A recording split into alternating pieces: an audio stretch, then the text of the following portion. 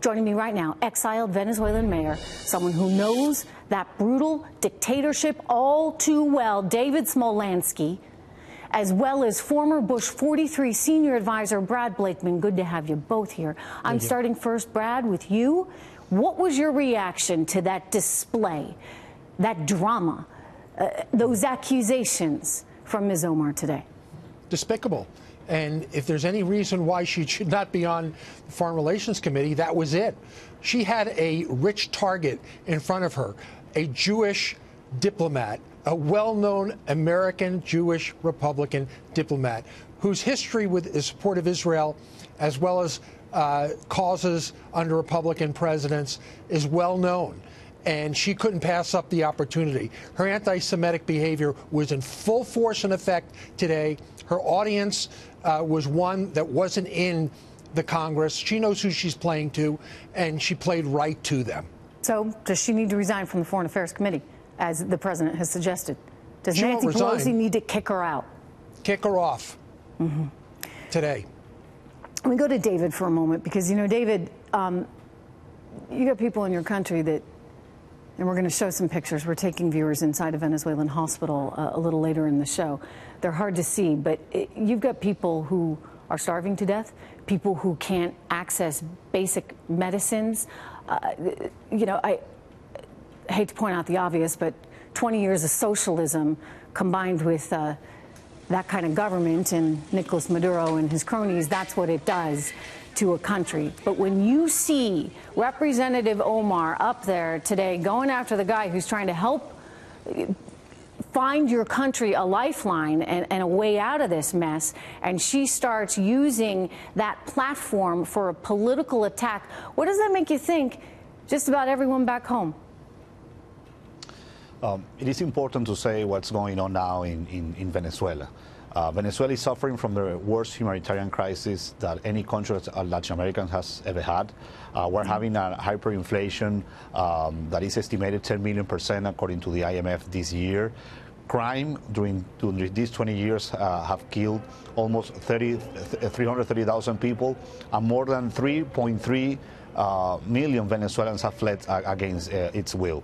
So, I mean, the best solution for our country is to restore democracy, is to recover freedom, and is to get rid of Nicolás Maduro, and that's the effort that we've been doing during the last 5 weeks. That is why almost 60 countries have already recognized Guaidó as the interim president of Venezuela, and we're very close to restore democracy. And here in the States, sorry to take a bit long, Trish, I mean, bipartisan has been. I mean, the Democrats. I mean, a lot of the senators of Democrats agree on the situation in Venezuela. So, I mean, it's important to keep it like that, because this is beyond ideology. We're facing in Venezuela a criminal state. Yeah. You know, look, Brad, this is one where it's not that hard, right? I mean, there's right and wrong in this world, and when you see all the wrong that has happened there, and you see the devastating effects that it has had on the people, and when you see that this is a country that's pretty darn close to our shore, and the last thing we want is the likes of the Russians, the Chinese, the Iranians, Hezbollah, and the Cubans there controlling everything. The Cubans, I should point out, are controlling everything pretty much right there now. You know, it seems to me that it's not that hard to make the leap that, you know, there's a side to be on, and it's not the Russians. But absolutely. For, you know, and as David points out, there's been a ton of Democratic support for this as well, including Nancy Pelosi, who has come out saying, yes, you know, we need to support Juan Guaidó and this opposition movement. But yet, Representative Omar wants to take us back to Nicaragua and Guatemala and, you know, attacks on Mr. Abrams. She hijacked a hearing. She took away what should have been a bipartisan focus on the horrors and atrocities you just heard from people who know it best. They lived through it. We should be rallying together as Americans. I don't care if you're Republican, Democrat, whatever you call yourself, you should be for helping people in need. This shouldn't have been a contentious hearing at all. We should have been figuring out ways to do everything, move heaven and earth, to help the people of Venezuela. And the best way to do it is to get rid of Maduro, to get rid of the control and hold he's had on his people and free a people from oppression. That should have been the focus today. Yeah. David, speaking of getting rid of Maduro, I recently heard from Delcy Rodriguez, his so-called vice president, because I know you don't recognize him as president nor her as vice president, but she recently said, we're not going anywhere. So they've really dug in their heels. What is it that's going to take this forward? In other words, how are you going to really get him out of the place and make sure that, you know, there are no lives lost in the process? The regime in Venezuela is cracking and is about to fall. The interim president Juan Guaidó has three powerful legitimacies. First of all, he's got the support of the Venezuelans, the vast majority of Venezuelans in the country and outside the country. Second, everything that he has done is on the Constitution. And third, as I said before, almost 60 countries already has recognized Guaidó as interim president.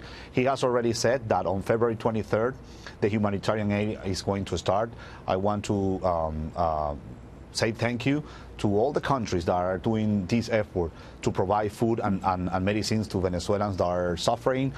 Colombia, Brazil, and Curaçao that are you know, facilitating logistics during their land. Can I ask you a question, just to jump in? How does that work logistically? Because, you know, Maduro, if he continues to say, yeah, no, I'm not allowing this stuff in, and he sends his Venezuelan army there, what happens? That's because, as I said at the beginning, the regime is cracking, and what I'm saying is cracking also the armed forces. We need to understand that Venezuela has more than 2,000 generals. That's more than the whole NATO. Having said that, the majority of the soldiers, middle and long-range officials, are desperate to get rid of Nicolás Maduro. They're suffering from the same problems as any Venezuelan: humanitarian crisis, violence, hyperinflation, and you see every week more soldiers not recognizing Nicolás Maduro and recognizing Guaidó as its commander-in-chief. So that is why on the next week we're going to see more soldiers, you know, obeying the Constitution, or respecting Juan Guaidó, and we are really close to restore democracy in Venezuela after 20 years.